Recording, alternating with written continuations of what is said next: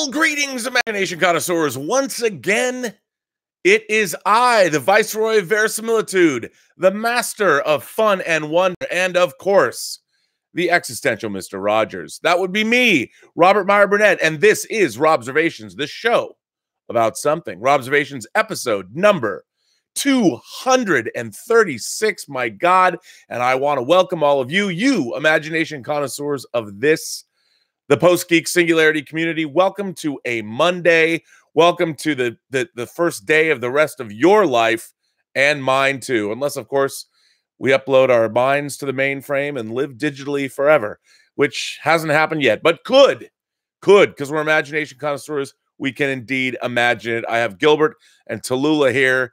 They're here chilling out, ladies and gentlemen. There's Tallulah, like, chilled out, which is nice to see. Gilbert, I've already given him cookies.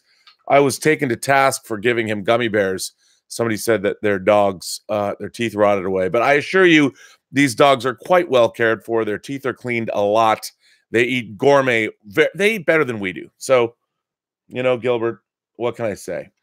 But anyway, I want to welcome you all here to this Robservations show about something. And this is, of course, brought to you by Lucky Tiger Men's Grooming Products for those men who want to look good and feel great. And if you go to their website at getluckytiger.com, you can buy anything there. And if you use PGS for Post-Geek Singularity when you check out, you get 20% off of your order, which is fantastic. I need to place another order. I'm out of their facial scrub. So, you know, I was thinking a lot. I think a lot about things that don't exist. To be honest, I spend an inordinate amount of time wondering and contemplating stuff that never exists. I'm one of those guys that I always feared the question from his significant other, whether it was my ex-wife, whether it was girlfriends I've had. What are you thinking?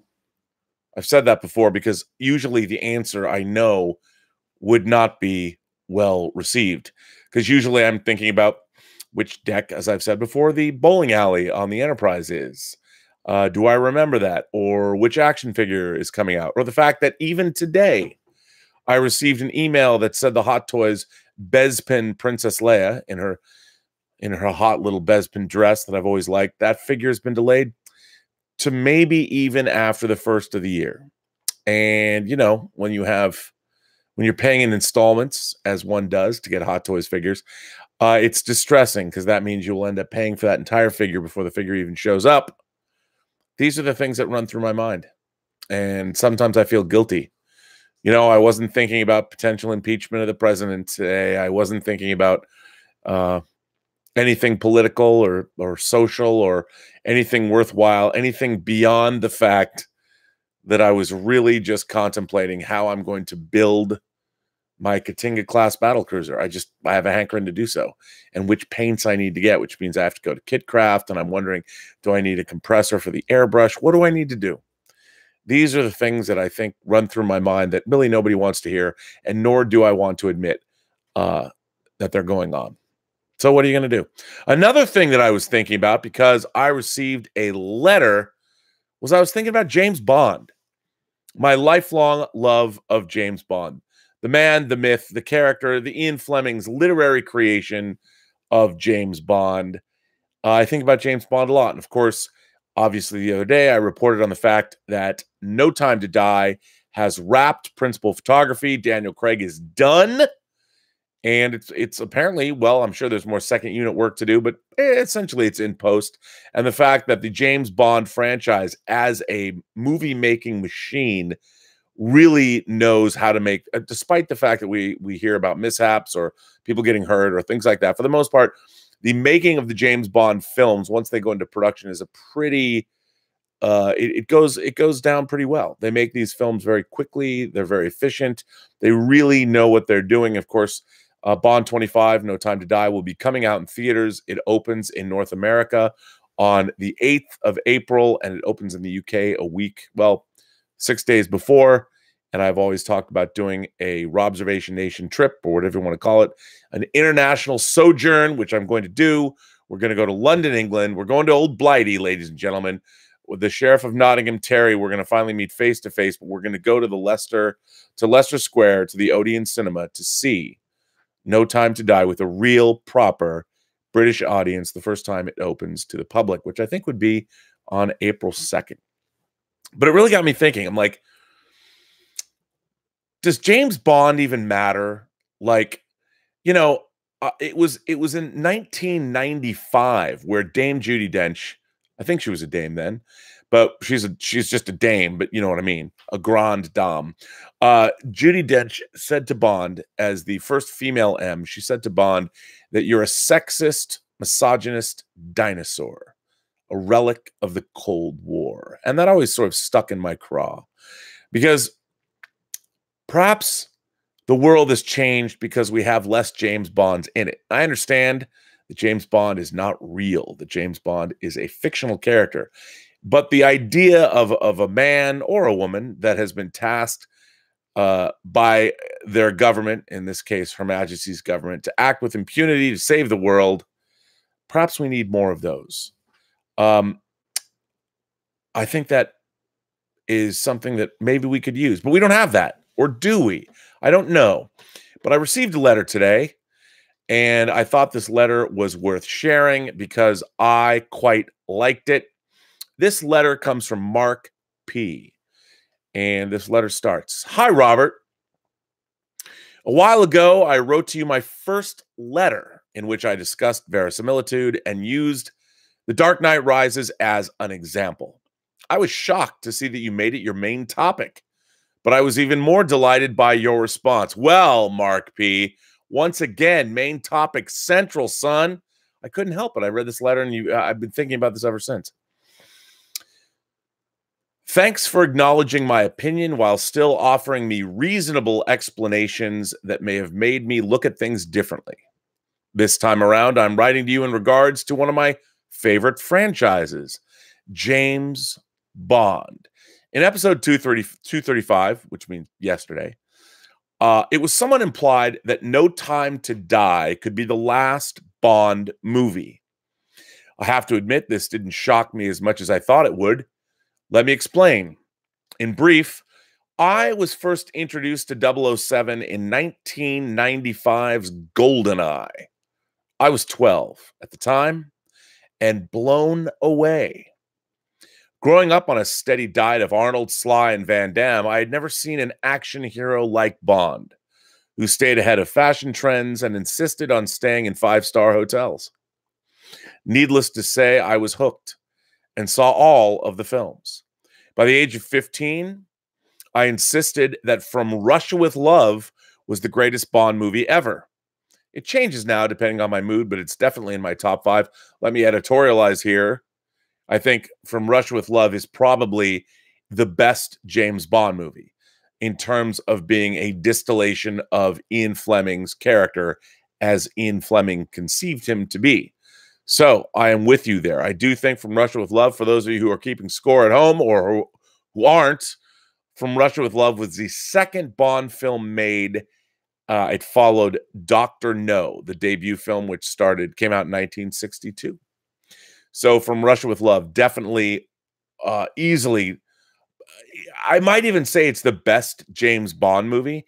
Now, you're not going to get a modern audience to go back and watch From Russia with Love and go, "Oh, absolutely, you're right." No. I get it.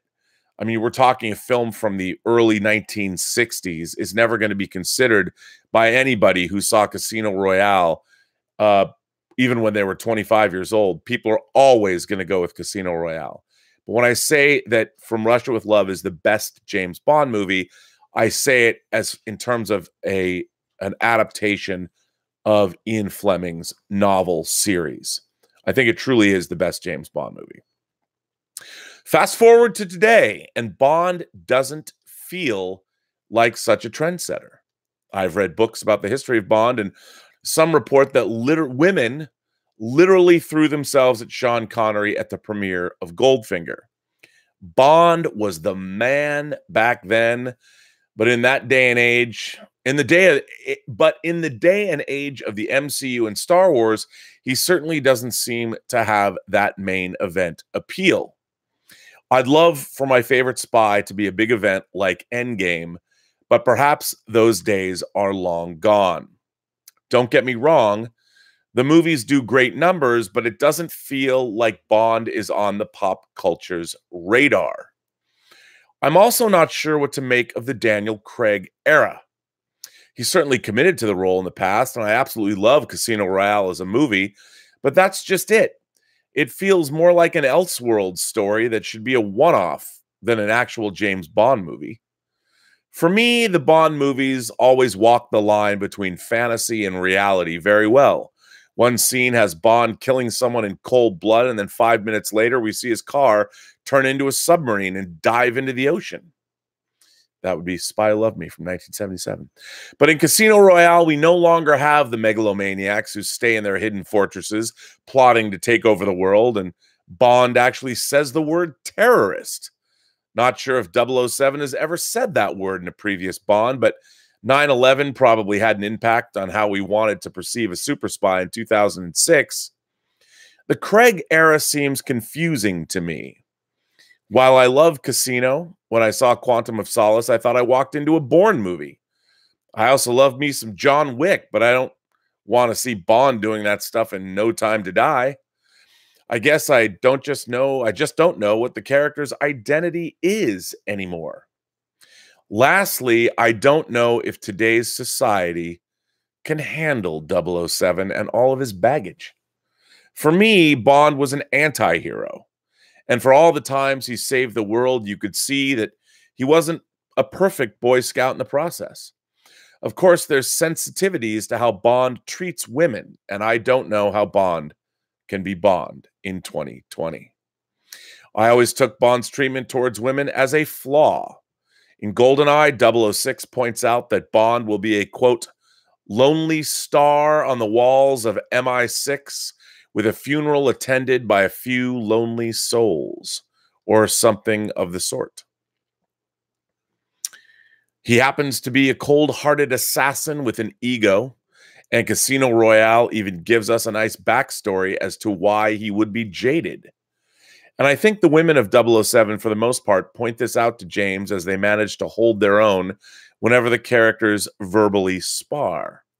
Vesper certainly puts him in his place in Casino Royale, and Xenia Onatopp hurt more people in a bedroom than James Bond ever did.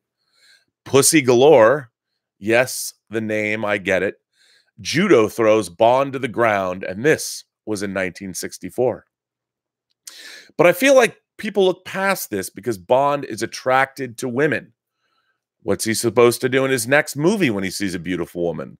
Look down at the ground and ignore her?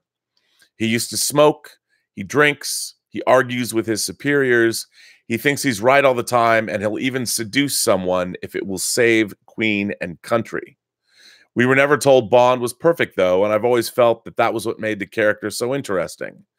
I'm not sure whether writers want to take Bond and if society will accept an anti-hero like him in today's climate. I'd love your thoughts on the matter. That comes from Mark P. Well, Mark P., I love this letter because James Bond was the first, look, yes, Star Trek for me was my first love, but Star Trek wasn't on the big screen when I was a little kid. James Bond was. The first James Bond movie I ever saw was Spy Who Loved Me, and I loved it. And what I find really interesting, if I might delve into a subject matter that we don't normally cover here on our, none of the geek pundits do, and I think there's a reason for that, is sex. We don't talk about sex. And one of the things that both classic Star Trek and James Bond instilled in me was the love and desire for beautiful women. I mean, when I was a kid, even though I was a kid, one of the great appeals, I'm not going to lie, was the women of Star Trek. If you watch classic Star Trek, the women were beautiful, the clothes were amazing, and they were, let's call them very feminine looking. They were busty, they were hippie, they were beautiful, and they were very feminine. Same was true of the James Bond franchise. And what I found interesting to me growing up is that Captain Kirk and James Bond, they were both ladies' men. And I thought in my mind at the time that that was part of the appeal of those franchises. I always considered James Kirk and James Bond sensualists. Bond certainly was. I mean, he loved his sensual pleasures. He didn't just love beautiful women. As I said yesterday, he liked a bottle of champagne chilled to the perfect temperature. He loved beluga caviar. He loved his martinis shaken and not stirred because he didn't want his alcohol bruised. So the thing about James Bond was he was a sensualist. He loved the pleasures of the flesh. And part of that was, you know, beautiful women. Now, you brought up in your letter things like the MCU and Star Wars. There are two monster franchises. I love Star Wars, but Star Wars is probably, as far as sci-fi goes, one of the most chaste franchises ever. The idea that there are very few women in Star Wars. You saw very few women. I remember, you know, when I remember seeing Star Wars, there's like those two twin alien girls in Mos Eisley that are checking Luke out. And I was thinking, yeah, why don't you go talk to them? You know, and it's been really interesting how sexuality has been bled out of these major franchises. The MCU certainly, I mean, of course, Hawkeye is married, but the idea, do we know that we've seen Captain America kiss one girl, I think? Well, two, if you include the end of Endgame, I guess. It's just a strange thing that genre entertainment, there's some, you know, you watch The Expanse, there's things like that. There, of course, obviously Firefly, but not a big component. Whereas James Bond, you know, he sleeps with, I mean, I remember when Living Daylights came out, the big deal was because Living Daylights came out in 1987, we now lived in a post-AIDS world. A lot was made of the fact that James Bond only slept with one woman in the whole movie. And I think that's sort of, you know, today, the idea that James Bond, like you said, is not, he will seduce a woman for king and country unapologetically. They're definitely, James Bond sees women in, let's just say, not, he's not exactly the most liberated of men when it comes to seeing women as equals. However, when he does work with, we've seen Wai Lin in Tomorrow Never Dies. We've seen, of course, Anya Masava, Triple X in Spy Who Loved Me. He's not beyond working with powerful women. Of course, Octopussy and her private army. There's all kinds of. It's very interesting when you get into all of that. But definitely, I don't think that his attitude toward women would necessarily fly today, especially amongst genre fandom. The genre fan audience traditionally, I mean, it's very interesting. I've always thought that genre fans have been, we still have very much a strange relationship with sexuality in our genre fandom. It's either been front and center and kind of weird, like with the Society for Creative Anachronisms, or there's been some there's a lot of alternative lifestyle stuff at, say, Dragon Con, but it's very, I don't know, it's very weird. It's always been sort of very, it's never just a part of the DNA. It's already of anything. It's always sort of set apart, set on the side. Whereas James Bond has always flaunted the sexuality of women, and definitely it is an age. Bond comes from a bygone era. You know, when you watch John Hamm as his character in Mad Men, he jumps in and out of bed. It's unbelievable. I mean, he was the James Bond of the Mad Men era, and I mean, I don't know if anyone's ever calculated exactly how many women John Hamm's character slept with in Mad Men, but it's a lot. And there was this, I mean, I was born in the late 60s. I didn't live through the late 60s. So there's all, like you said, that women used to throw themselves at Sean Connery. You watch women screaming and yelling for the Beatles. It was just a different era. And that's not the only era. Like you pointed out, it's the smoking, it's the drinking, all of the sensual pleasures. Bond was a fiend for these things. And I think when I was growing up, I just assumed that James Bond was always close to death. On any mission, he knew he was going to die. So he lived on the edge. I mean, there was even ad campaigns to that effect for the James Bond franchise. So his voracious appetites, whether it was for women, whether it was for drinking, whether it was for smoking, or whether it was just for the action, the adrenaline, I always saw that as a function of the character, that he was one step away from dying. And he knew that any mission he was going to go on would be his last. And he had to be a certain kind of a person in order to do that job.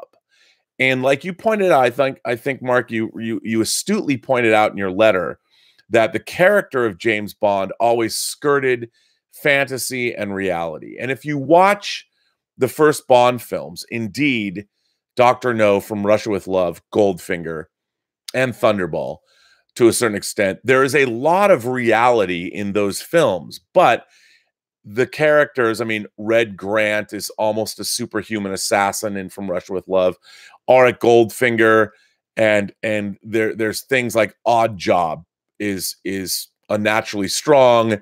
He has his top hat that is a bladed weapon that can take the head off a cement statue.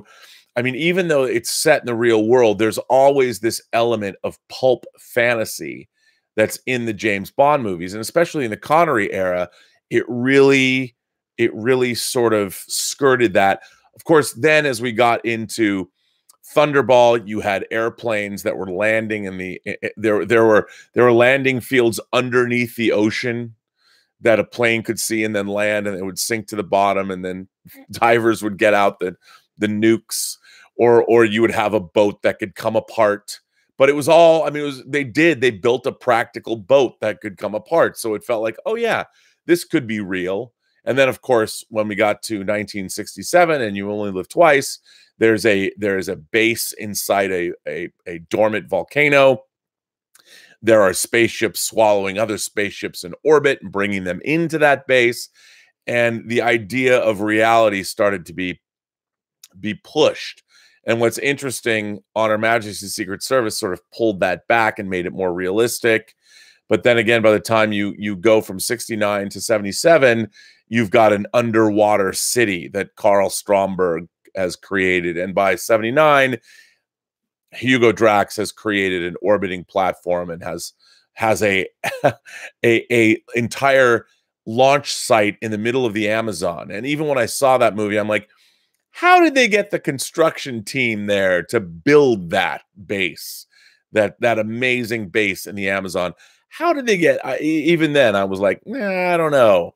Then, of course, what they did in 81 was they pulled the franchise back in For Your Eyes Only and stripped it down to its essence again.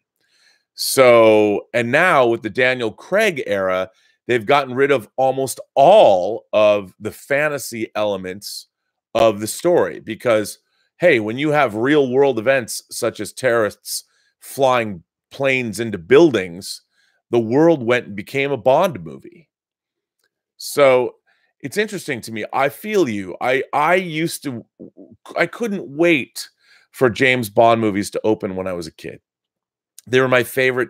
They're my favorite things. I mean, yeah, I loved Star Wars, of course, and the big science fiction movies. But for the most part, Star Wars, when it first came out, was a one-off. We didn't know if there was ever going to be another Star Wars movie. Remember, Star Wars opened in 1977, along with, quite soon after, or maybe at the same time, almost concurrently, The Spy Who Loved Me opened in theaters as well. And the next James Bond movie, Moonraker, came out a year before The Empire Strikes Back did. So the Bond franchise was good every 2 years. There was a James Bond movie. The only time in most of my life that there was a drought was the 6 years between License to Kill and GoldenEye. in the mid 90s. You went 89 was License to Kill, and there was not another James Bond movie till 1995 because of the Kevin McClory legal rigmarole that had been with the franchise since it started in 62. So it was, it was something that I feel now that, yes, characters like John Wick inhabit a fantasy world. To me, John Wick, I love the first John Wick movie, and I've liked John Wick 2 and 3.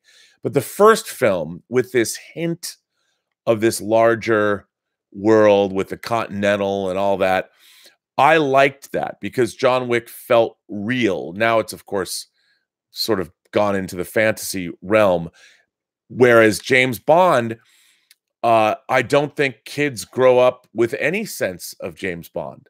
I mean, sure, they might go see the movies, but when I was growing up as a little kid, James Bond movies were an event, whether they were in the theaters or when I first saw them, they were on the ABC Sunday Night Movie, and it was a big deal. And every kid would watch James Bond.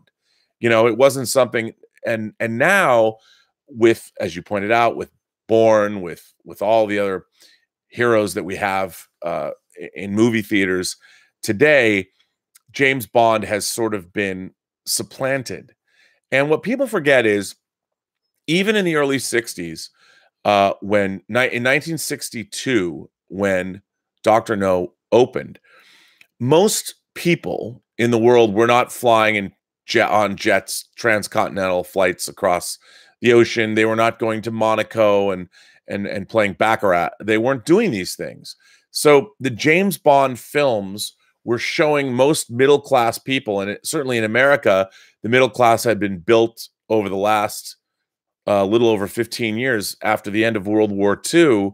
The middle class was being built, and the middle class hadn't really existed before. And so the James Bond movies were wish fulfillment. You had this debonair secret agent who was virile and manly and who was a former naval commander and was saving the world. So he appealed to women, and he was always dressed in the best tuxes and did understand what champagne to buy. So he was very attractive to women, but he was also very attractive to men because all men wanted to be James Bond, and he was wish fulfillment for everybody. And the James Bond movies, we weren't alive, so we won't remember this, but when a Bond movie would come out, it would play for 24 hours. It was the Avengers of its day. By the time Goldfinger opened, the Bond franchise was one of the most successful franchises anyone had ever seen. The character's worldwide popularity was monstrously huge. And now, not so much. And, Bond set trends.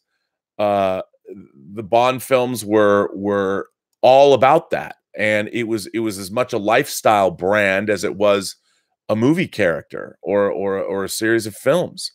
And indeed, magazines like Playboy became popularized. I mean, if Playboy could have taken James Bond on as a mascot, and indeed, James Bond kind of was a mascot for the Playboy brand, even though maybe not directly. But it's interesting to see now the Bond franchise exist where it exists, because I don't think the Bond franchise, it doesn't even set trends as far as action is concerned. The James Bond franchise was showing people things they had never seen. There was the car chases, whether James Bond was skiing down a mountain or jumping off. I mean, the sequence at the beginning of The Spy Who Loved Me, where James Bond flies off a cliff and the Union Jack opens up, and you hear the Bond theme song before Carly Simon sings "Nobody Does It Better." There was really a guy who skied off a cliff with a parachute. There was no CG. People did it. In when the glass-drawn boat jumps across the river in Live and Let Die, that happened. The flying car in Man with the Golden Gun, all of those things were real. I mean, they weren't real. They were constructed for the movie, but they did them practically. So that was part of the appeal of the Bond franchise. So now, unfortunately, the world has changed. And when Judi Dench called Bond that sexist, misogynist dinosaur in GoldenEye, that was a statement of fact. And that was something that we as moviegoers understood it was true. We then lived in a world, you know, it was really interesting. In 81, you had Raiders of the Lost Ark opening very quickly within a matter of weeks with For Your Eyes Only. And, you know, you watched those films and Raiders of the Lost Ark announced itself. This was a new franchise. This was, even though it was a throwback to the serials of the 40s, 30s, and 40s, the movie serials of the 30s and 40s, there was something new about it. Indiana Jones was the new James Bond. And if you were a kid going to the movies in 1981, what would you rather go see? For Your Eyes Only or Raiders of the Lost Ark? Now, I was very excited to see For Your Eyes Only as a newly minted 14-year-old. But I also, because it was Bond and I love Bond, but Raiders of the Lost Ark blew me away.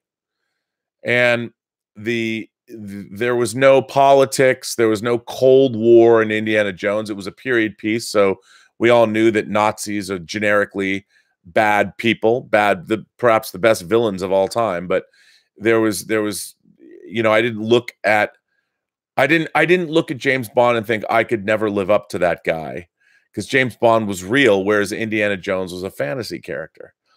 It's just a very interesting thing. And it's, I guess, as I've gotten older, and for me, the Daniel Craig era has provided one movie. I loved Casino Royale. Quantum of Solace, I actually am an apologist for, but Skyfall, I know people like Skyfall, and especially Spectre did not do it for me.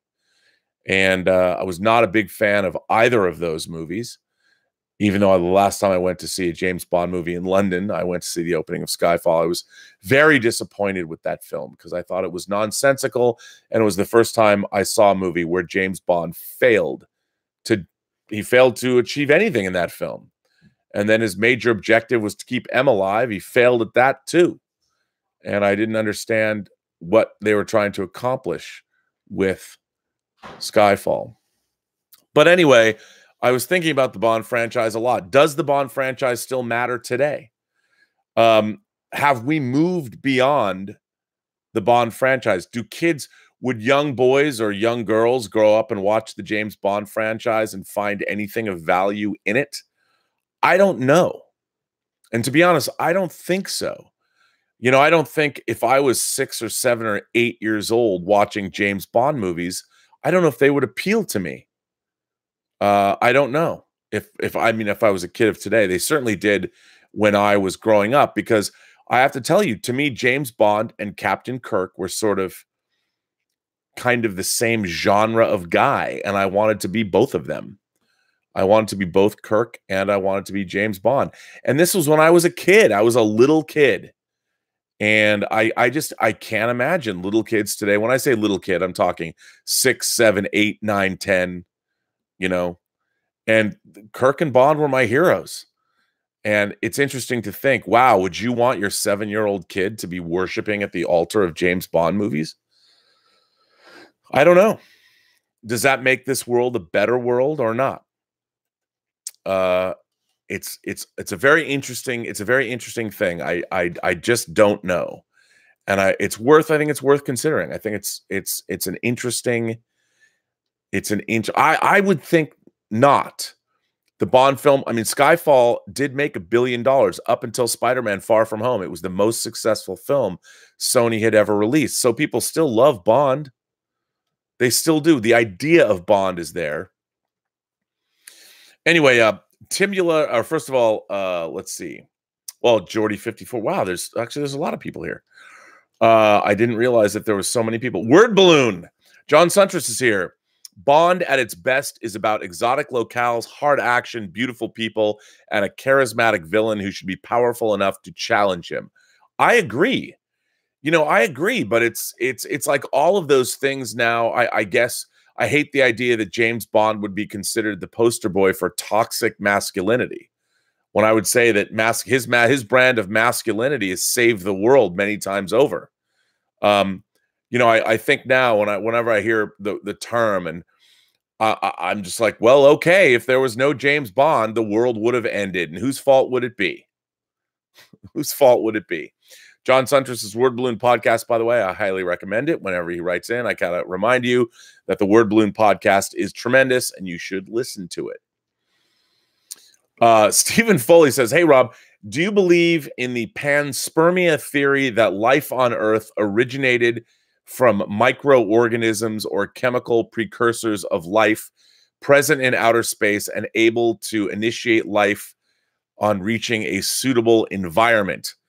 Well, that's an interesting question. So for those of you who don't know, the idea that, look, all of the building blocks of life that compose all of life on this planet can be found in, as Carl Sagan would say, star stuff.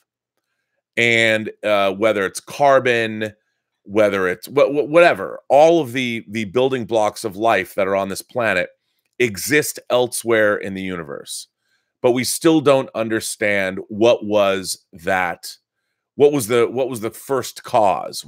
I don't know. But I would assume that eventually, because however the Earth itself came here, or whether it was rock that was ejected from our star, whatever caused this to happen, you would say that panspermia was the cause of everything in terms of our solar system, planets. We are all our star stuff. You know, I do tend to believe that. I don't know if first that living organisms arrived on Earth through whether it's meteors or whatever. I think it could. I think panspermia could be true, but I don't know. I'm not sure. It's an interesting question. I would like to believe that could be possible, though.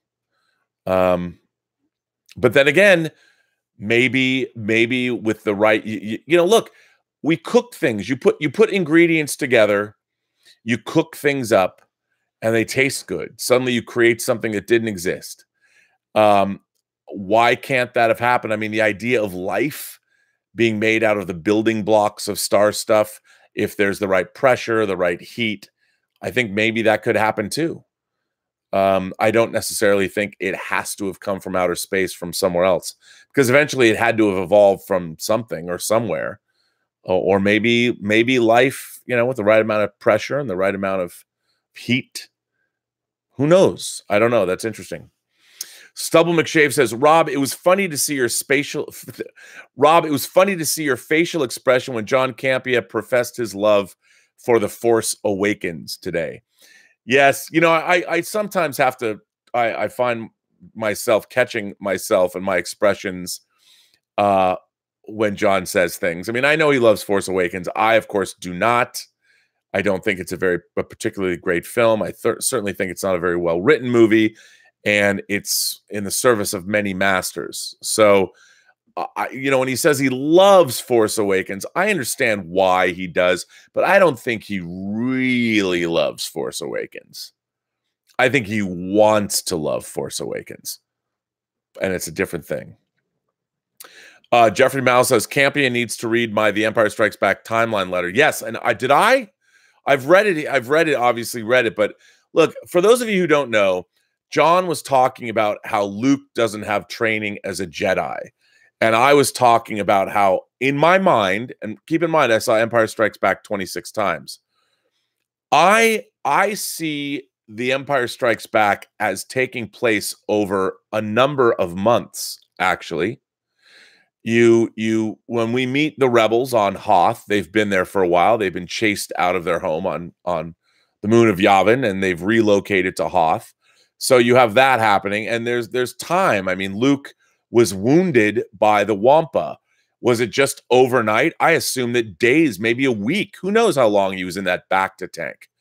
I assume that The Empire Strikes Back is showing us a very compressed version, because a lot of what goes on is boring. And then how long does it take for the Millennium Falcon to be pursued? People seem to think I've never understood that it's not real time. I thought Luke was on Dagobah training with Yoda for months. And I thought that because the hyperdrive on the Millennium Falcon was damaged. So when they're looking around for a place to travel, the Millennium Falcon is traveling at sublight speed, and the nearest system is not right next door. I assumed it probably took months for the Millennium Falcon to travel to Bespin. That was the closest port of call. And when you're traveling in space, that's just par for the course. And the time that it took for the Millennium Falcon to get to Bespin, that was all Luke on Dagobah, also for months training with Yoda. And I didn't think it was a day or an afternoon. I mean, it was an intensive Jedi training course that Luke was undergoing. That's how I always assumed. I mean, John was saying, no, it took place in a day. He landed. And I'm like, no, because you're watching Luke's evolution. By the time he's standing on one hand and can balance Yoda on his foot and rocks are coming up, that took a long time to master. That didn't happen in a day. So I've always seen The Empire Strikes Back as a film that took place over months, many months, 6 months, whatever. That's the way I've always seen it. So Jeff, yes, sir. Jordy54 says the Irish government are putting in 33 million euros to boost the film industry. Can I just command them that we leave the EU and hide under our beds? Hashtag Brexit. Well, I hope not. I mean, look, we're going through an evolutionary period of time across the planet. Whether China has to figure out what they're doing. I mean, they've allowed capitalism to flourish under a communist system, which is interesting. What's going on with traveling populations and immigrant populations? The European, the West, that is Europe, is now dealing with an influx of people that are not part of the West, that have different belief systems. How are they going to absorb those people? How are they going to deal with the different belief systems? And it is a clash of cultures. And we're going to see in the rest of the 21st century an evolutionary period of time. I'm fairly optimistic about it. I think, we'll figure it out. It's going to be painful, I think, but we will figure it out. And I think the Irish film industry, we had, obviously, animation was big for a while. Why not? I mean, I've never actually been to Ireland. I'd like to go maybe when I go to see No Time to Die, I will make it finally over to Ireland and see as many distilleries as I can. But I think we're in an evolutionary period of time where we're all of us, cultures are, nation states are, ideologies are, people are, certainly the environment is.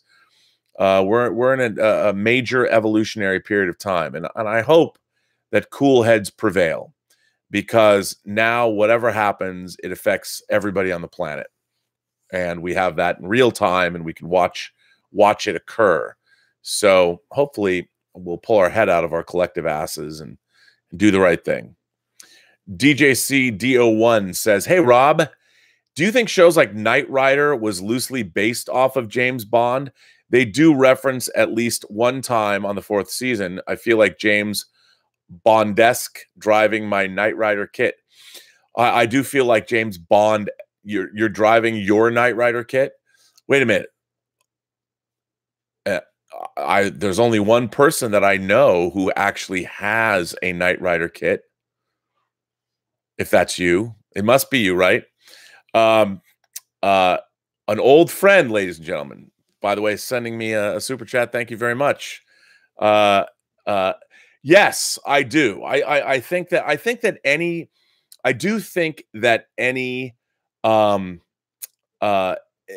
any sort of secret agent. I mean, you can't not look at a car like Kit with his Cylon light in the front and not think about James Bond. Any cool car, any souped up car, especially Knight Rider was an early 80s, I think. Absolutely, it was inspired by James Bond. I mean, James Bond would have had Kit. They probably never put an AI in a car that James Bond drove, simply because somebody would have said, oh, no, that's Knight Rider. That's Knight Rider. But thank you for supporting the channel. I feel James Bond-esque driving my Knight Rider kit car. All right. There's only one person I know who that can be. And I know. So yes, I do think that's true. I do think that's absolutely true. I think yes. The answer is yes. Timbula the Spider Monkey. I was going to send you a super chat about Bond and other franchises I've fallen out of love with, but realized it would end up costing hundreds of dollars. I'll send a letter about it instead, but here, have some dollars. Well, Timbula the Spider Monkey is a longtime member of the Post-Geek Singularity community, and written some great letters, and also incorporates his lovely, significant, they say partner in Australia. You don't say girlfriend or boyfriend, you say partner. Same, the Kiwis say partner as well. But yeah, I look, the problem, we've talked about this a lot on the show. The problem with all of these franchises is that now they are simply, there is an imbalance between the art and the commerce of them all. And a lot of these franchises that are being resurrected they're trying to figure out, what can we make money from? And they forget the reason that franchises, it's the same reason you can't create a cult movie. Rocky Horror Picture Show became a cult. If you watch Hedwig and the Angry Inch, a movie I quite enjoy, Criterion just put out Hedwig, and they, John Cameron Mitchell's Hedwig and the Angry Inch, great movie, created a cult around it. And there's a great documentary that Criterion ported over to that Blu-ray where you can see that cult developing. It shows how Hedwig found an audience. And the same is true. You can't, I feel that Star Trek is suffering from this. I feel like they've been trying to make Star Trek happen again. They didn't do it with the 3 feature films, regardless of what you might think. Neither Star Trek 09, Into Darkness, or even Star Trek Beyond were hugely successful. They were very expensive movies for the amount of money that they made. They spent a lot of money marketing those movies, especially Into Darkness. And they didn't re-energize that franchise. Star Trek Discovery, they were hoping, just like they hoped that Star Trek Voyager would help launch the UPN network, and indeed it started out doing so. But Star Trek Discovery has not energized a fan base or been incredibly successful. And now what they're doing is Star Trek Picard, I think, is exciting. But again, you're going back, and Star Trek is not reinventing itself. Star Trek 09, let's go back and bring back Kirk, Spock, and McCoy and show the world those characters. The thing is, ultimately, they can't show you Kirk, Spock, and McCoy again because those characters aged out. They're gone. You know, you can go back, and sure, you can reinvigorate things like that, but not when it's like, it's the same reason you cannot go back, and we saw it with Star Wars. You can't go back and replace Harrison Ford as Han Solo. You can't do it. You can't do it with a franchise. I mean, you can, but it's not going to be successful because the character of Han Solo, you put him in The Force Awakens. So from 1977 to 2015, which is a big chunk of time, if you include, I mean, it's really interesting that you've got corporations with people that are working in these corporations that were not even around when the character of Han Solo was introduced. And that character, Han Solo, wasn't changed from 1977 to 2015. Harrison Ford was the only Han Solo there ever was. Just like Kirk, Spock, McCoy. I mean, from 1966, Kirk died in 94. So that was the better part of 3 decades. Then, of course, Spock, you even put Spock in Star Trek 09. And when you put Spock in Star Trek 09, you have Zachary Quinto and you have Leonard Nimoy. There's no authenticity. What you've done is, I liked it from a fan perspective, but if you're trying to reinvigorate a franchise, you're showing side by side the real McCoy, so to speak, and then a character that's not really that character, and you're comparing them on the same. Can you imagine if Alden Ehrenreich and Harrison Ford shared the screen, and they were both supposed to be Han Solo? It doesn't work. And when you try and do that, that's why I gotta say, I go back to Creed again. I go back to Creed. You have a universe, you have the Rocky franchise. Rocky is Rocky. Rocky is still, he's in his, I guess in Creed, he was in his early 70s. You have new characters to go forward and continue that franchise. You know, you can't go back. You can't go back and recast somebody as Rocky Balboa, because the whole franchise began at a certain period of time. It began in the mid-70s and captured the zeitgeist and then stayed in the zeitgeist for a long period of time. You can't then go back and go, here's the new Rocky Balboa. There can only ever be one. Sure, maybe in 20 years or 30 years or 40 years or whatever, you could go back and remake Rocky with somebody else. But Sylvester Stallone is you're never going to get, at least now, you're never going to get our pop culture zeitgeist to embrace another character playing Rocky Balboa. That's why Solo didn't work. Solo is a perfectly acceptable film. Perhaps not a great movie, but it's a pretty good movie. But you're looking at this going, that's not Han Solo. And I think that's why I always have said putting Ewan McGregor in a Star Wars movie, even though he wasn't Obi-Wan Kenobi, Ewan McGregor, even when he was cast as Obi-Wan Kenobi, people are like, oh my God, that's great. And he was in the prequel trilogy. So Obi-Wan Kenobi as a young Obi-Wan, Alec Guinness as an older Obi-Wan, that worked. You might ask yourself, well, why didn't, because Alec Guinness didn't exist anymore. You know, and so having a young Obi-Wan Kenobi was the only thing you could do, and we bought off on it.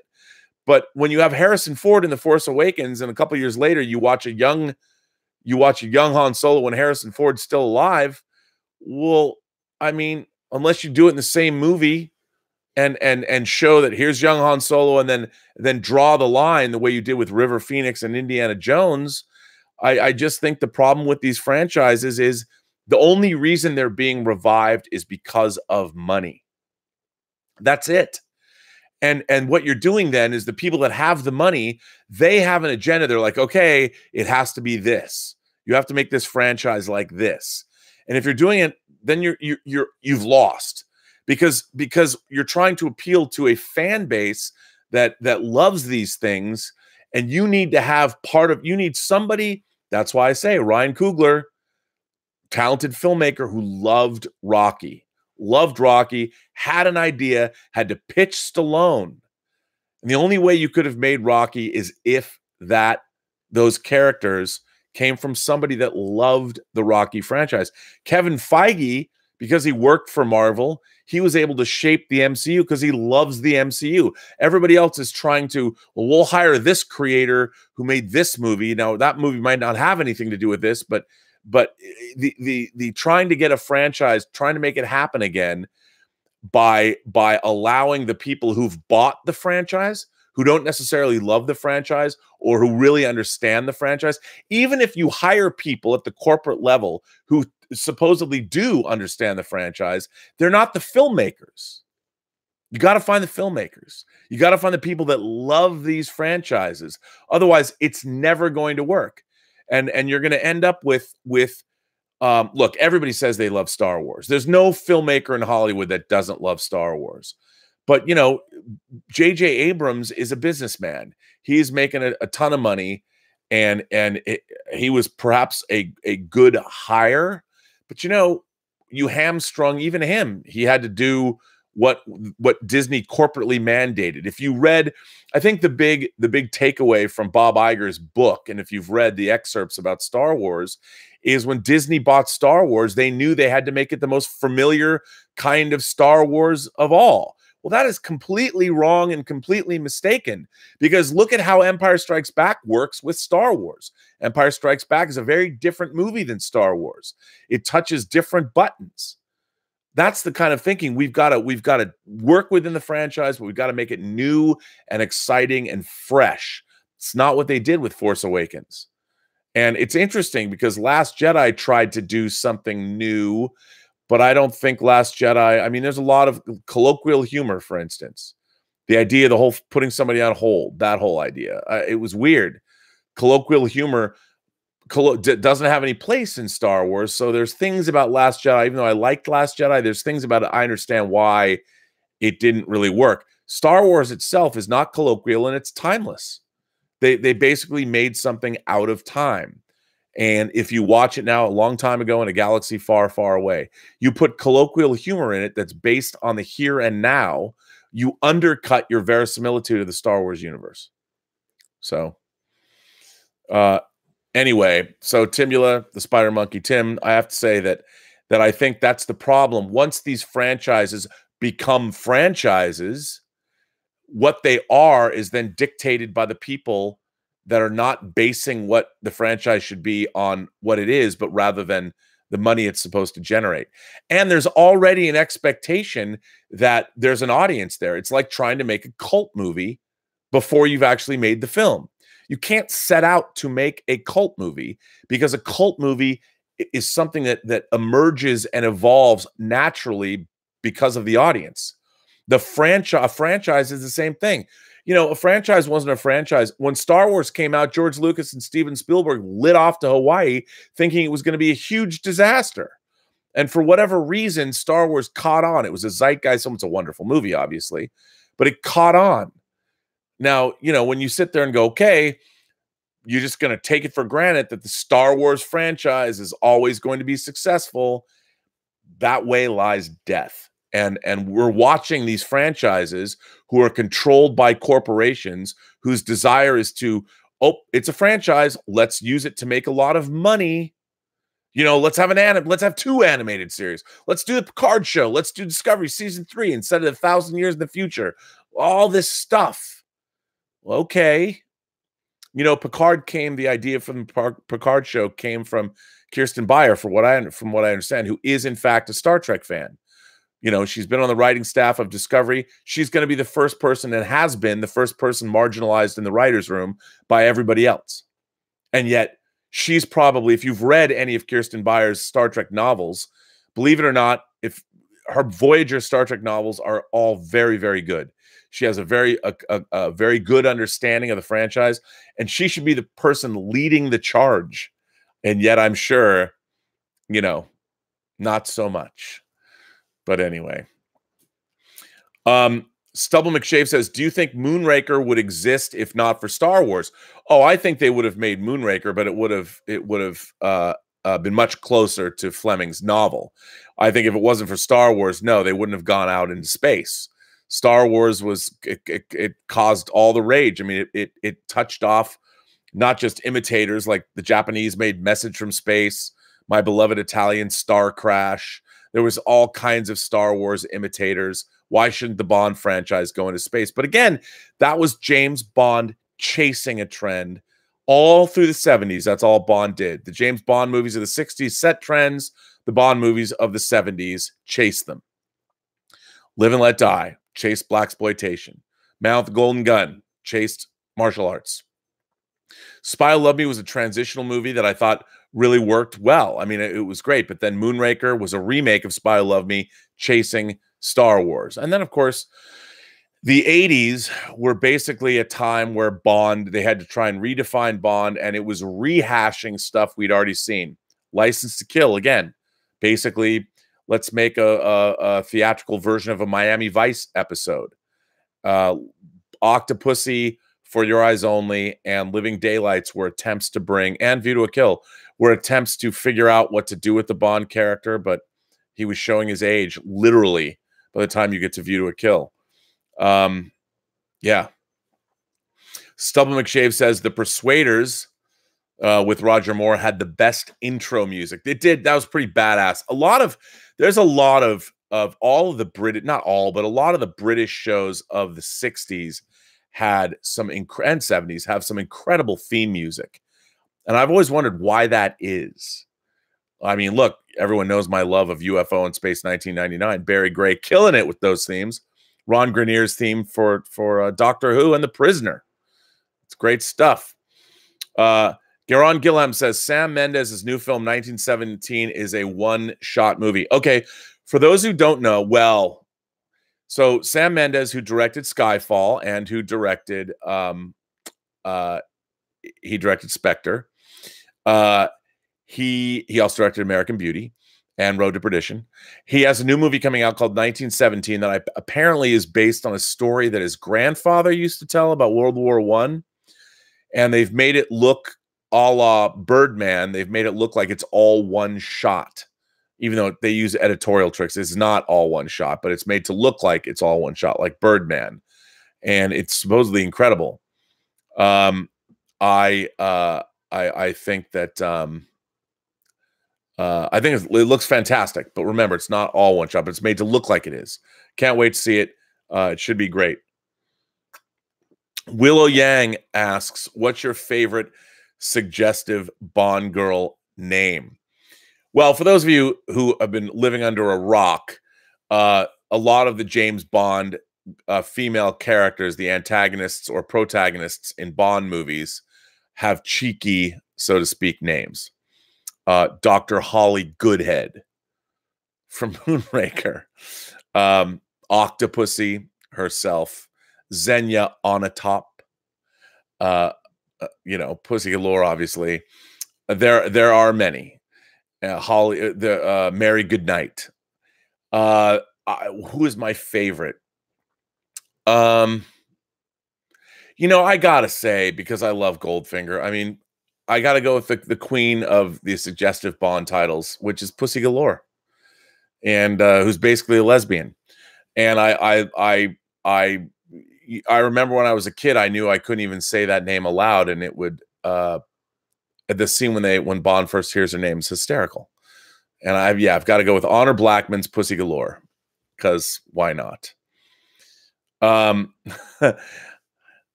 CD01 says, "That's me that has the kit. I do like the James Bond bike, but it wasn't an official James Bond film." I think you're talking about the bike from Never Say Never Again that Bond rides. Great bike. I love that bike. Never Say Never Again is, of course, a remake of Thunderball that Thunderball was supposed to be the first James Bond movie. There is, if you can ever find a copy of a book called The Battle for Bond, I think it was pulled, but I have it. It's really interesting. It's all about the Kevin McClory situation, how Kevin McClory was an Ian Fleming and Albert Broccoli and Cubby Broccoli, all sort of the inception of the Bond film franchise. Thunderball was going to be the first Bond film. There was a lot of rigmarole that went on that made it so it wasn't, but very, very interesting. Very interesting story. But yes, so Kevin McClory was able to remake Thunderball as Never Say Never Again in 1983. In 1983, we had two Bond films coming out. You had the original, the official Bond film, which was Octopussy, which was Roger Moore's penultimate Bond film, obviously followed by View to a Kill, his last, and he was 55, I think, when he played Bond in that movie, and he looked it. And I love the motorcycle in Willow. It's not really suggestive, but I really liked Fatima Blush, Barbara Carrera's Fatima Blush. I just thought the name Fatima Blush was really cool. Write that the greatest rapture of your life was afforded to you in a boat in Nassau with Fatima Blush. And Bond says, we can't give out endorsements. Agents can't give out endorsements. It's so great. But yeah, the bike in Never Say Never Again is pretty amazing. Yeah. Cardinal Sin says, spy TV shows and movies were popular from the early 60s up to the present day. The original Casino Royale was an episode of TV with Peter Lorre, and they played Baccarat. Wild Wild West, Man from U.N.C.L.E., I Spy. By the way, Cardinal Sin is correct. For those of you who don't know, the first time James Bond was portrayed on screen was Barry Nelson played Bond. And for those of you who might wonder, who is Barry Nelson? Well, because tomorrow's October and The Shining is coming out on 4K, Barry Nelson was the guy who hires Jack Nicholson in The Shining. He's the first guy that played Jimmy Bond, and it was shot on videotape, and it was done as an hour-long episode for American television, which, by the way, you can get on Blu-ray. I own it on Blu-ray. I have the original Casino Royale. The 2006 Casino Royale, it's 2006? The 2006 Casino Royale is actually the third version of Casino Royale that was made. There's that TV version that was made. There's the movie from 67, the comedic parody of James Bond movies with Woody Allen and David Niven. And then there's, of course, the Casino Royale that was made, the first Daniel Craig Bond movie. But yes, so in the 60s, what Cardinal Sin is referring to, the Wild Wild West was literally a James Bond-esque show with Robert Conrad. I actually have the box set of all the Wild Wild West episodes on DVD. I love Wild Wild West. Wild Wild West was a Western spy show that also skewed towards science fiction a little bit. And I love Wild Wild West. And I Spy, which is another Robert Culp and Bill Cosby. Man from U.N.C.L.E. with Robert Vaughn as Napoleon Solo, and Ilya Kuryakin, his Russian sidekick. Yes, there was all, and they weren't the only ones. There was a slew. The Matt Helm movies that are one of them that Sharon Tate was in. That's cited. You see clips from it in Once Upon a Time in Hollywood. You had the Flint movies with James Coburn. I mean, the Bond films had a slew, set off a whole genre of both spy thrillers on TV and in the theaters. So yeah, even to the present day, I mean, Jason Bourne, all of those. Bourne was, of course, a literary character. Robert Ludlum created Bourne, but back in the day. Fergal Kelly says, I told you before about my friend who had his first feature in a festival in London. He's done a deal with Amazon US to show it. It's called Full Circle. Well, Fergal Kelly, congratulations. Anybody who does that and gets a deal with Amazon, kudos to him. I hope he got a lucrative deal and that he's able to pay back his investors and anybody that might have invested in the film. I would love to do that with my own feature with Tango Shalom. Hopefully I can. We'll see. It's great to have that done. I love hearing about people who get deals.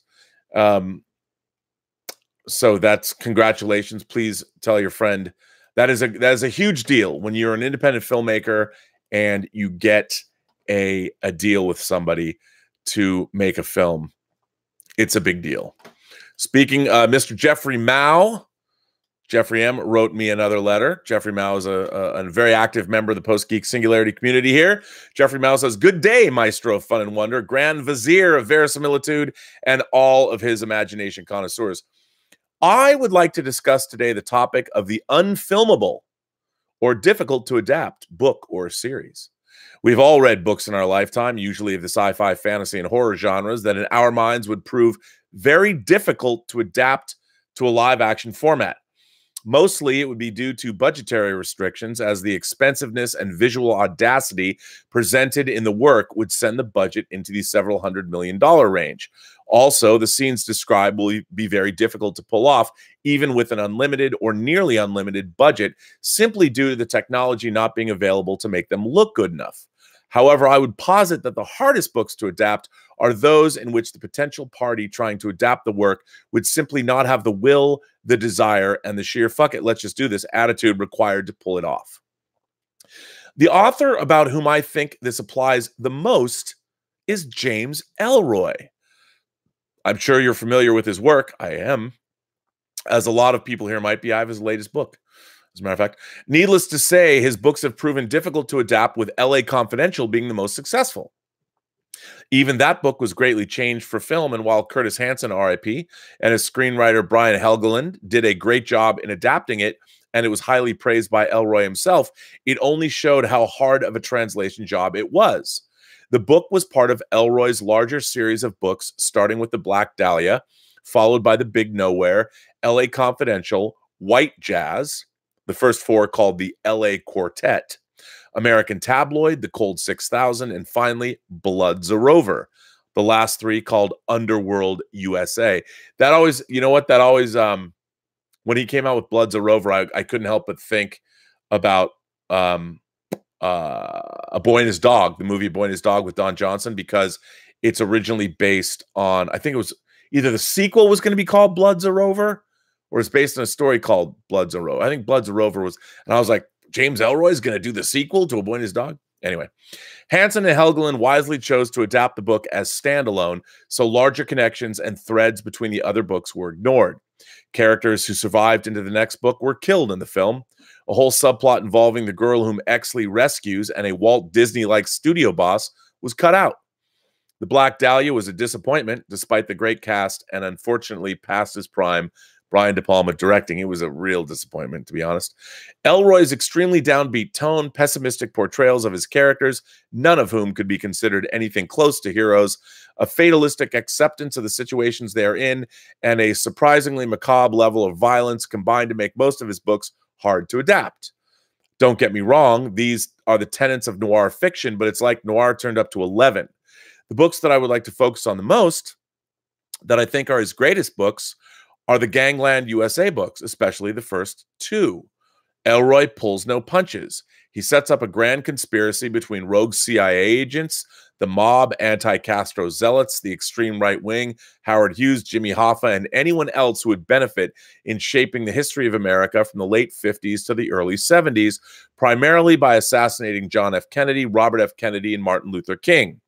Elroy's patented three-protagonist narrative formula is used to full effect in the series, with the most fascinating character being FBI agent, CIA contractor, Kennedy operative Kemper Boyd. The role of Boyd would have been perfect for a 15 years younger George Clooney. Boyd was from Kentucky, like Clooney, and it would have been a very complex, multifaceted role. Boyd was a Kennedy lover, but ultimately turned against them and conspired to assassinate Jack. His affair with Joseph Kennedy's illegitimate daughter didn't help either. According to Wikipedia, Tom Hanks' Playtone production company was apparently developing an adaptation of Underworld USA for HBO as a miniseries. This was in 2009, and 10 years later, nothing has come out. This only points to the apparent difficulty in developing the project. There was also a previous option on American Tabloid from Bruce Willis, but that lapsed also. The sheer size, scope, and audacity presented are already amazing on the page, but to translate that to screen is something entirely different. Elroy's distinctive prose style has no cinematic equivalent.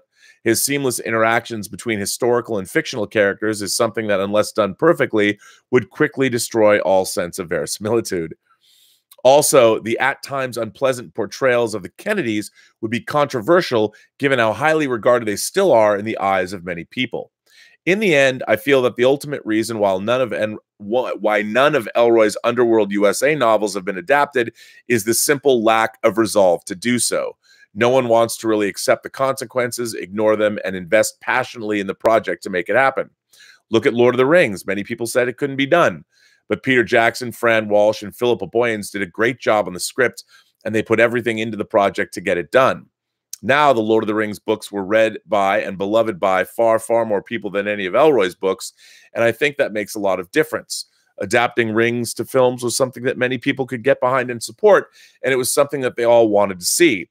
Plus, look at the money that the Tolkien estate makes from selling the rights to his books, all for doing nothing other than simply being related to him.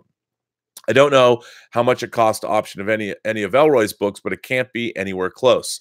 The fact that few people are beating down his door to adapt his books tells me that either he is a hard guy to work with, and he's admitted a lot of pessimism about that, or his books are just hard to get right. Well, I know you've talked before about your experiences in optioning and adapting existing works to film, so I look forward to hearing your insights and thoughts on the works of Mr. Elroy. Thanks, Jeff M. Jeff, I'm a huge Elroy fan. I've read all of those books, and I think your assessment of them is quite good. I was surprised. LA Confidential was the first Elroy book I read, but I read it before I saw the movie, and the movie only represents a portion of that book, not just characters die that don't to not continue on. But LA Confidential is a much more sprawling narrative than the movie. I love the movie, but I think here's I hate to say this, but the problem is when I was growing up, because of James Bond, because of Star Trek, I as a kid I loved crime thrillers. I loved everything. I don't think that audiences now, especially audiences, and this is not me ripping on people that are under 30, because I don't mean to do that, but I just don't think making period-specific pieces like, look, I love Marvelous Mrs. Maisel. I love the fact that there's a comedic show that has Lenny Bruce as a supporting character. I think it's amazing. But I just don't know if you could get audiences that invested, older audiences, sure. But the idea of JFK's assassination and what it actually did to the country is not something that anybody, I think, under 35, it doesn't register with them. Unless they're Oliver Stone fan people, I guess. We just live in a different time. And while I think those books would be amazing for streaming, and I think that we're a whole new generation of people because of shows like Mindhunter. I think we do have younger audiences, people that are tuning in and watching Mindhunter, which is a period piece so far about the 70s, 79 through 81. We're going to get people that are like, oh, I like period pieces that are interesting. And we need, I would love that if these were adapted in a big way like that. You know, it was interesting. I'm a huge fan of an author named Don Winslow, and he's written what I would say is the Lord of the Rings of Mexican drug cartel novels: The Power of the Dog, The Border, and The Cartel. Amazing books. But I've loved his California noir books as well. And he wrote a book called The Winter of Frankie Machine. And Martin Scorsese and Robert De Niro were supposed to be doing this 10 years ago. And it's interesting. And I was watching their chat at the New York Film Festival, and they talk about that. And Jane Rosenthal, his producer, was talking about they were trying to make Winter of Frankie Machine, and it was a go project, and it was going to be a green light at Paramount, and then they threw a wrench in the works, and it didn't get made because that's when The Irishman was first brought up. Really interesting, but there's so many books. Like Don Winslow's The Force is supposed to be getting made, which is about corrupt cops in New York. It was amazing. But I think Elroy's, it's hard because you ask yourself, what's the audience? The real problem is, how do you sell an audience on this material? And when you're dealing with American history, like I love American history, I'm fascinated, especially the 60s. Maybe when a movie like Once Upon a Time in Hollywood comes out, now suddenly you can pitch it like, well, you know, it's like Once Upon a Time in Hollywood, but it deals with characters in the 1960s and JFK's assassination, and it's helpful. I mean, it's helpful when we have Mindhunter and we have Once Upon a Time in Hollywood, and we have more, because the people with the money are like, who's going to watch this show? You have to ask yourself, what's the audience? You know, maybe you could pitch that to a Netflix, because I think it could work. I think it could be great. People certainly, looking back, it's always fun to look back into American history. I would love to see more of Elroy's books adapted. You know, it was like John Cusack was going to do White Jazz for the longest time, and it ended up not happening. And you know, it always bums me out. Look, I thought for sure, and how naive I was, that one of my dream projects, which was Clifford D. Simak's book Way Station, which won the Hugo Award in 1963, which is basically an intimate story. Here's what Way Station's about. Way Station is a story about a man who fought in the Civil War, who was basically plucked. He was dying, and he was granted immortality. And the story takes place 100 years later. And an alien, it turns out that there is a vast network there's a whole alien, there's like the Federation. There's countless alien worlds. But in order to travel, they have to build transport hubs where they're basically beaming people from planet to planet. And so Way Station, they basically set up this human being, is the only human being that knows anything about that there's aliens out there. They basically set him up in this house, and it looks like, you know, a modest log cabin or a house, whatever. And it's actually a way station where aliens of every shape, size, color, or creed beam in as they're waiting to get their next transport device or their next transport. They basically, so you could beam in at 9 a.m. in the morning, and your transport time is not until 3 a.m. the next day. So our main character meets you and whatever your needs are. And these aliens are all incredibly diverse. They're not just humanoids. Sometimes they're sponges or whatever. And it goes from there. And I wanted to make this movie so bad. It was something I've wanted to make for years. I've wanted to make this movie, and I figured, who's going to want to make this movie? Because to me, it's a small, intimate story. And what happens is that this man ends up being the deciding factor as to whether or not human beings, Earth is going to be allowed to continue on. It's so great. It's such a great story. And of course, last week, Matt Reeves announces they're making Way Station for Netflix. So any book, There's no, I think that anything could get made. I think anything can get made. You never know. So perhaps these books will get made. Who's to say they won't? But yeah, because in this day and age, everyone's looking for something to make. It's crazy. Richard Green says, just supporting the channel. Well, thank you, Richard Green. I appreciate that. Supporting the channel is great. Willow Yang says, if you can hook me up with one soup from the boys, who would it be? And what would you do on a first date? What would I do if well, first of all, Willow, I'm overprotective. I feel like I'm your overprotective older brother or grandfather, whichever you prefer. But I don't know if I would hook you up with a soup. Only because we don't. I think Black Noir maybe. Only because he's supposed to be a ninja, and that has nothing to do with you both being Asian. We don't know if Black Noir is Asian, but he just seems like he's probably got the most manners and might show you a good time. I think he's all business when he's at work, but I bet he can party like a rock star. And I believe that he probably enjoys the finer things in life. And if he was gonna take you out, I would assume he'd show you a nice time. He'd take you to a nice dinner. Maybe, you know, the Almost Famous stage show just opened up in San Diego. I really want to go see it. It got some good reviews. It's 2 hours and 45 minutes long. I really want to go see it. Maybe he'd take you to a show. So, I mean, obviously Homelander, no. The Deep, no. I mean, obviously Translucent, can't do that. But I think Black Noir, you know, he'd be the choice if it would have to be him. But then again, he could be a monumental douchebag as well. We just don't know enough. But I don't know enough about him to say no. I do know I'm not going to send you out to dinner with the Deep or Homelander. Translucent, he seemed like a punk anyway.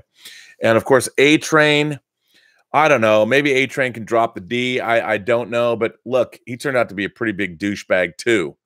And I don't like him. I don't like him. So Black Noir for you. And what would you do on a first date?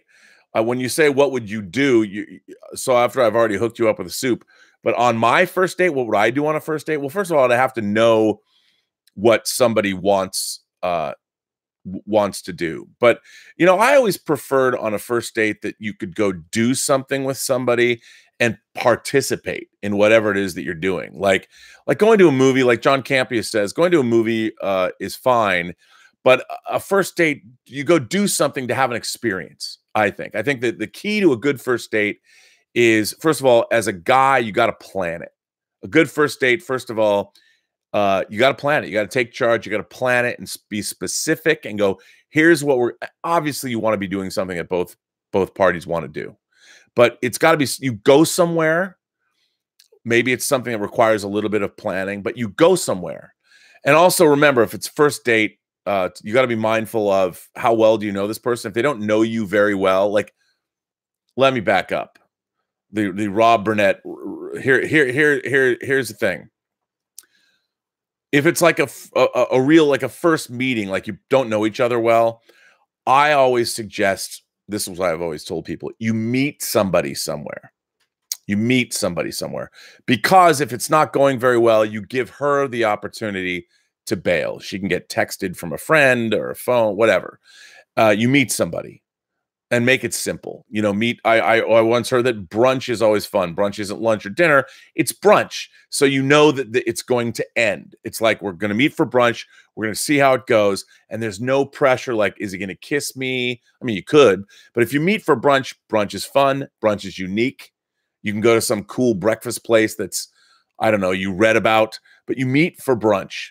And that way the brunch whole thing can be fun. You know that it's not going to last long unless it's going really, really well, in which case brunch can move into the afternoon. You can see where it goes. But that would be a first date. Now, assuming that that goes well, a real first date, like a big first date, plan something, but make sure it's an activity you can do that you both participate in. And when I say participate in, I don't mean like racing go-karts or something like that. I mean, you know, go somewhere, go do something, like go to here we have Catalina Island. You can go to Catalina Island or do something that's kind of fun, something that's participatory, that is sort of unique, that has some kind of novelty to it. That way, and then whatever it is you're going to do, then it ends with a meal, so you can discuss the experience that you've had, and you get to learn something about the person. And if it goes well, then you have the opportunity to move on. but there you go. That's my idea of as far as relationships go. That's my advice. Jordy54 says, so is Joss Whedon consulting on Batman? Well, I don't know. Maybe. I think that any filmmaker worth their salt has people that they trust, that they bounce ideas off of. You talk about things to people and see how it's going to go. But I don't know, if I have no knowledge of if Joss Whedon is consulting on Matt Reeves' Batman. Maybe if I could see them doing that. We could see. But I honestly don't know. But I do think look, anybody who's taking on the mantle of Batman is probably consulting with a few people, because that's tough, man. That is not an easy thing to do. That is not an easy thing to do at all. So yeah, I would imagine so. Maybe. I don't know. I don't know what the relationship is like. I have a letter from Luke Beckett. Hey, Rob, first about my name. Yes, my name is Luke, like the guy in Star Wars, and Beckett, like the guy in Quantum Leap, but that's another story. Do you know how difficult it was growing up at the height of Star Wars' popularity with a name like Luke? To this day, people still ask me to use the Force and still claim to be my father. And what is funny is that they think they're clever by being the first ones to ever come up with that. But since I was born, I must have been told to use the Force about 14 million times. So sometimes, anticipating the joke, I will introduce myself as Luke Skywalker and foil their plans. It is just funny. I also find it funny that in all of Star Wars, the only character to have a regular name was Luke. If George would have called him something uncommon like he did with Han or Lando, I wouldn't have had this problem. But Star Wars has been a pain in my side all my life because I share my name with the main character. Since I love Star Trek a whole lot more than Star Wars, good man. No, it's not true. I like Star Wars. I would have preferred people telling me to engage or make it so like Jean-Luc Picard does, but that didn't happen yet. But yes, it is ironic that my name is Luke and I'm defending the Star Wars prequels, even though Luke is not in them except in the very last scene. So this is a reply to your comments that the prequels are bad movies, but good Star Wars because it has a good story. I agree. But I think that is where you and I also split paths. As you say, you are the gatekeeper of verisimilitude. I did not say I was. Somebody else hung that on me. I am the gatekeeper of great storytelling. Well, sir, we'll see about that, Luke. Because you cannot have a good movie if you do not have a great story, no matter how real you make the movie look. You can have an entire movie being one shot of beautiful landscapes, and believe me, in film school, we saw such a movie. Me too. It's as real and gorgeous as you can make it, but absolutely boring because there's no story. Now take that landscape and have an off-camera narration about what the landscape is and what it means to whoever is looking at it, and suddenly you have a movie worth watching. That comes from story, not verisimilitude. So verisimilitude is important, but only to a point. I totally agree with you. That is why I can watch old movies such as The Wizard of Oz with its obvious indoor sets and its painted backdrops, or the original Clash of the Titans with its stop-motion photography, or The Phantom Menace with its pioneering but still evolving digital special effects. Look past it and still enjoy the movie because the story is so good. I agree. As for dialogue, yes, people don't talk the way they do in the prequels, but people don't talk the way they do in Casablanca either. Would you look at your girlfriend and say, here's looking at you, kid? Well, yes. Yes, I would. But she would laugh in your face. But you don't laugh when Bogart says it, do you? Maybe because it's me. I've seen so many old movies with the dry dialogue delivery that was common back then that it doesn't bother me. Dry dialogue delivery. But the prequels also take place in an era that is supposed to be more sophisticated and proper than the originals. And that kind of dialogue delivery to me fits. It's an interesting point. By the time we get to A New Hope, society is degraded, and you can see that not only how the movie looks, but how people talk. Can it be that George did this by design? I wouldn't put it past him. In any event, the story of a society and a man being manipulated by a diplomat with a second agenda and seeing how all of that unfolds is much more interesting to me than anything that happened in the original trilogy.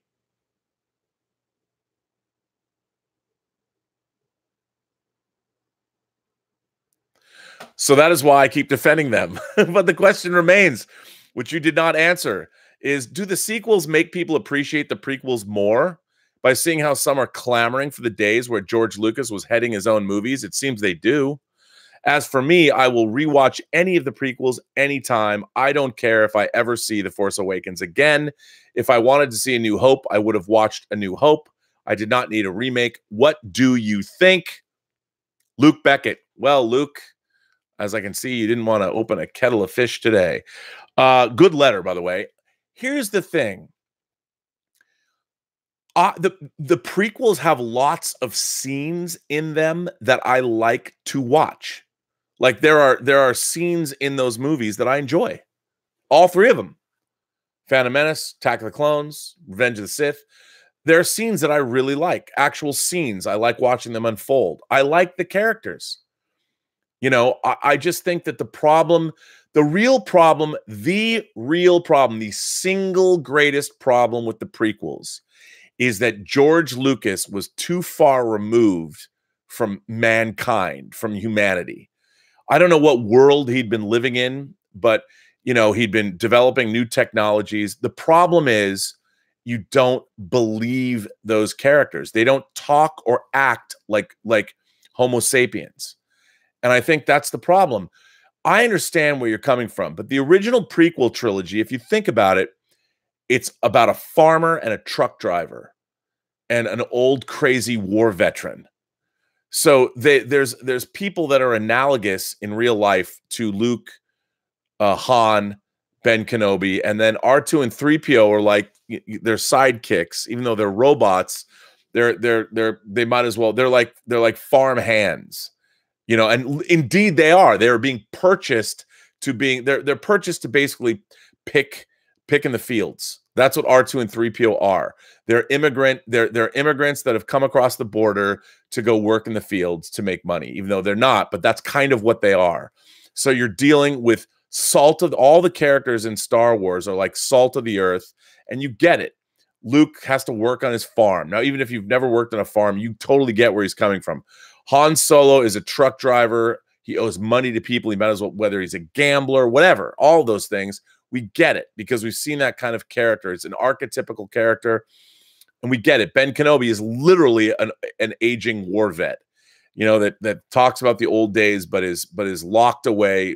We don't know exactly why, but so he's the grizzled veteran of foreign wars.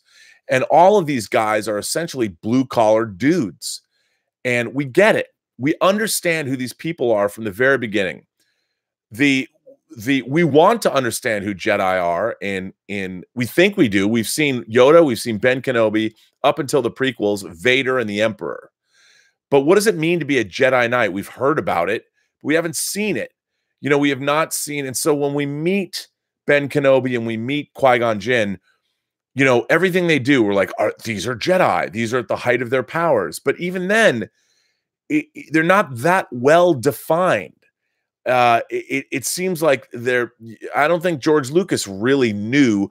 I also, well, that's another thing. But I think that the problem with the prequels is that there isn't enough. The world building's there. It's the people building that's missing from the prequels. I don't know who any of those people are. I don't know what their deal is. You know, when we first meet Qui-Gon and Obi-Wan, they literally show up, walk into a room and sit down, and they're just like, huh. They don't do anything where we're able to understand anything about them as people. And then when they do go into action, they're generic Jedis. We don't really understand. We're the only things that we know about Ben Kenobi from the original trilogy. So, okay, we know what he's going to grow into, but who is Qui-Gon Jinn like as a guy? We don't know. And I don't think we know any of the characters. We're meeting all of these characters in these situations where we're not learning about who they are as, and I say people, I mean, who are these people? We don't know. We don't meet them. They're not fully developed characters. We meet Obi-Wan and Qui-Gon and they're Jedi. What does that mean? And who are they? Like, what do we know about those characters? They don't even have scenes where they walk into a room and sit down. And I think the problem with the prequels is we don't understand who any of those characters are. We understand the situations. We understand they're Star Wars people, but we don't know who they are. We don't relate to them as characters because even though Luke Skywalker is an archetype and Han Solo is an archetype and Ben Kenobi is an archetype, we learn about them. You know, I was going to go to Tosche Station and pick up some power converters.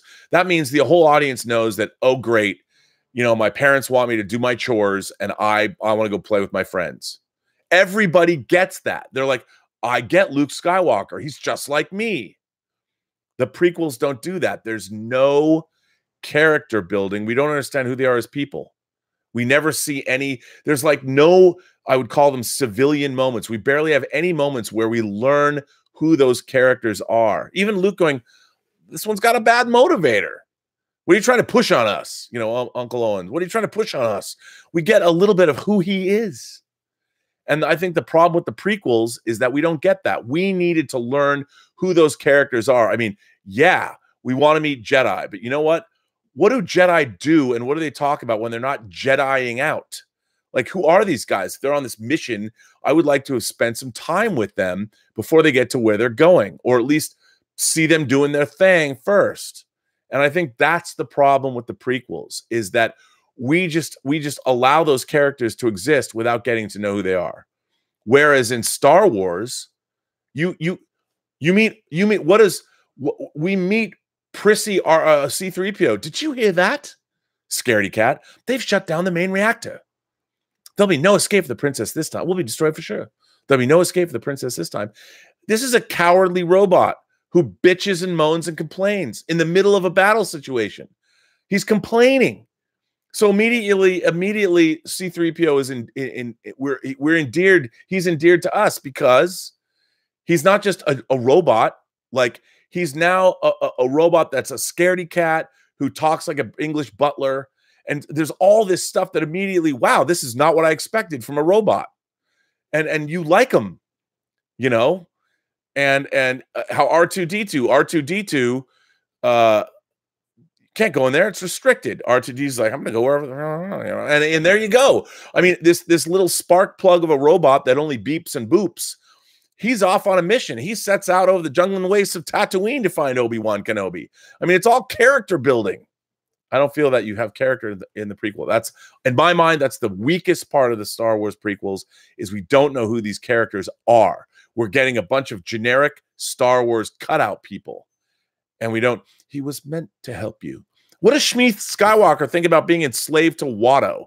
We never learn. She never bitches or moans or complains. She's just the ultimate mom. Like, what is it like living there?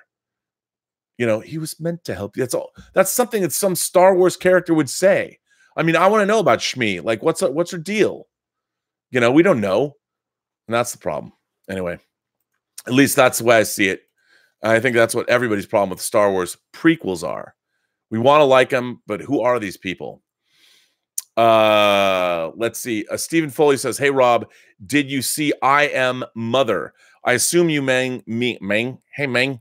That was the Netflix show that has Rose Byrne about the girl that's living alone in the outpost. And then Hilary Swank shows up.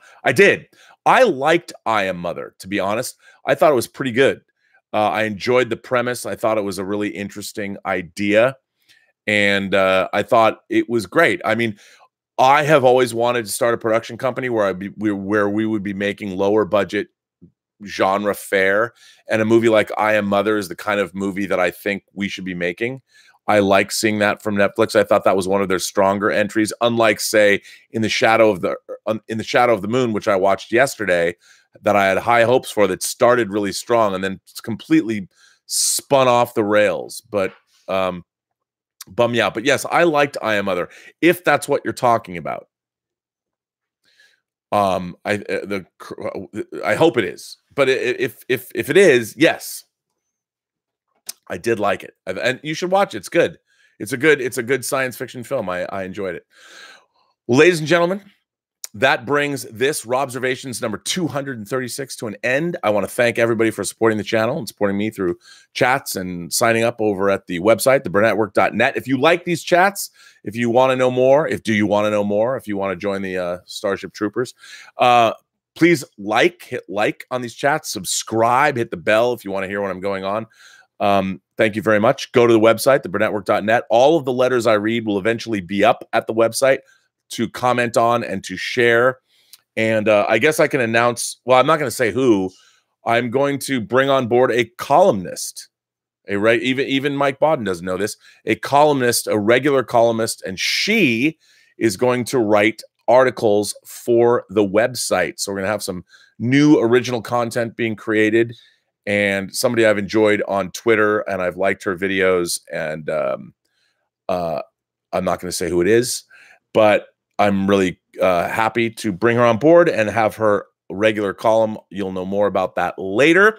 I want to thank my moderators, of course, Detective Jim, the Sheriff of Nottingham, Terry, Greg Smith, who can build a house with his bare hands, who's building a 1-to-1 scale snow speeder, and of course, the Honorable Mayor Mike Bodden, who is back in his own constituency.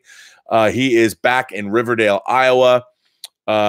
He really loved coming and bringing. I got to say, I'm reading everybody's books and listening to Lynn's music and still putting stickers up. I can't thank you again for all the wonderful gifts that you sent me. And I would dare say it really isn't my place to say this, but keep them coming, because that was damn fun to share with everyone. And I was just so surprised at how creative everyone is. Joseph's pictures I'm getting framed. I'll have those hanging up. And it's all great. And I was very touched by that. So it's great to know what kind of a community we have. So that brings this chat to a close. Robservations number 236. And allow me to say, remember, every person you meet has a story to tell you have yet to hear. And all you have to do is listen. And with that, I bid you adieu. And I say, have a better day.